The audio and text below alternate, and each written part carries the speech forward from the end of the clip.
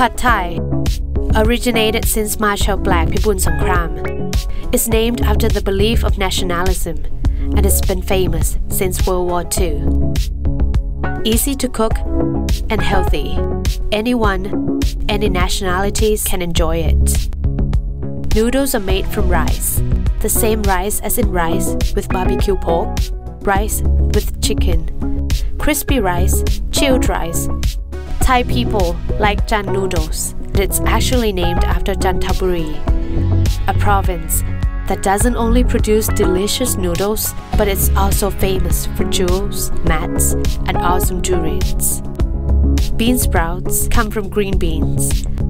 Every Thai can grow bean sprouts because we're taught to do so since elementary school.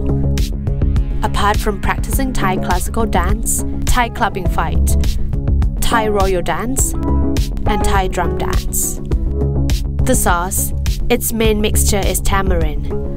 Although tamarind originally comes from Africa, tasty tamarind can be found in Phetchabun, a province in the north of Thailand, because the soil there is fertile. Tamarind is also a lucky tree, believed to chase away the ghost, flying ghost, glowing ghost, hungry ghost, Dracula, or zombie. Pad Thai is not a Pad Thai without dry shrimp. Good dry shrimp comes from the south, also famous for beautiful coral reefs. Pad Thai must have tofu. Grab one from Chinatown, dice it up, stir it, mixing it up with sweet radish, eggs, served in a normal plate or paper plate.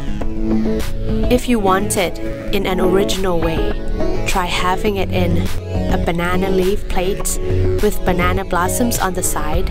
Its trunk is used in Loi Krathong festival to feed pigs or used as a punch bag to practice Muay Thai.